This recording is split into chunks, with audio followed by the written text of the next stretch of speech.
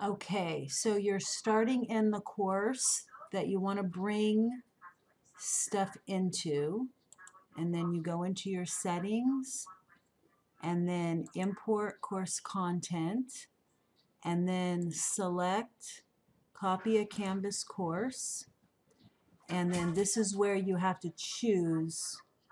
Let's see if I can find, oh yeah, there's my sandbox.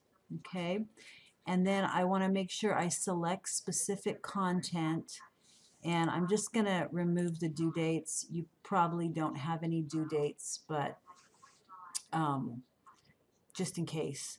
And then I import, and then I have to select. So now I'm going to go into my modules, and I only have one module, so I'm just going to select it, and I'll show you. It's waiting, it's waiting.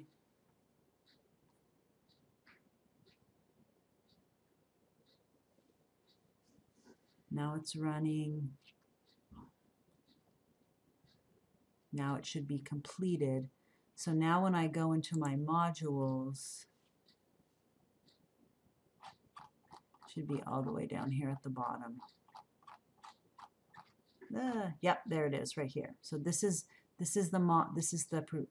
sample module, the test module that I just brought in.